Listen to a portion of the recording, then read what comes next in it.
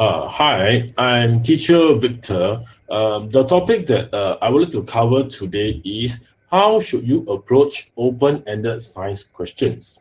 Okay, normally when I teach, I would propose to use the inquiry method. So what is the inquiry method?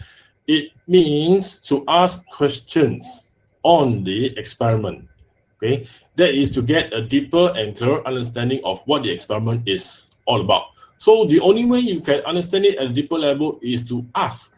Okay, and you ask inside your mind. You ask yourself, what is this? What is that? Why do you have to cover the leaf with a black piece of paper? Does photosynthesis occur? What will happen when photosynthesis occur? So you have to keep asking questions to get the deeper understanding of the experiment. Okay. Number two, write some notes or use annotations to mark out important ideas. Okay. Annotation skill is taught mainly in English comprehension, but you can also use annotations for your science open-ended. Okay. So when you write down some notes or you annotate some of the points as you read, it gives you kind of like a clearer understanding of the whole idea behind the experiment. Okay. And last but not least, do write short sentences for your answers. Okay. And also use the nouns that's given in the questions. Okay. Like leaf A or leaf B. Try to avoid pronouns as they often cause a lot of misconceptions. Okay. So later I will show you how you can apply these 3 points in answering science open-ended questions. Okay.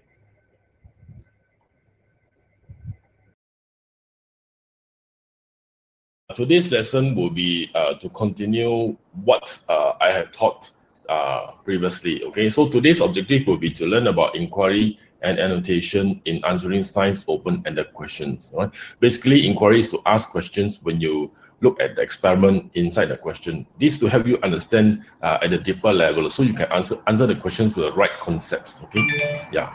Okay, let's take a look at the question. Okay, these are a sample question which I have done with one of my ex-students. Yeah. Okay. Basically, it's about an experiment where you put a plant inside a clear glass container. Okay, so I'm going to ask some questions and I want to do some annotations just to show you how inquiry can be infused with annotation in looking at the question. Okay, so basically when we see that there's a clear glass container over here. Okay, yeah. So clear glass container means that light can enter. Yeah. So I'll put here. I'll probably light. Okay. Yeah. Light can enter. Okay. So if light can enter, what will happen to the plant?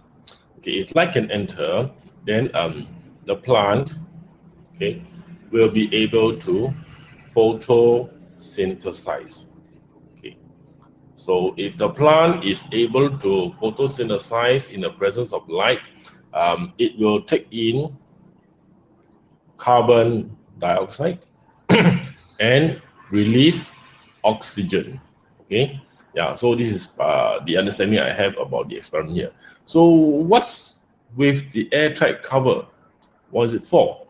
Well, the airtight cover is to ensure that no gas or air or no air can escape.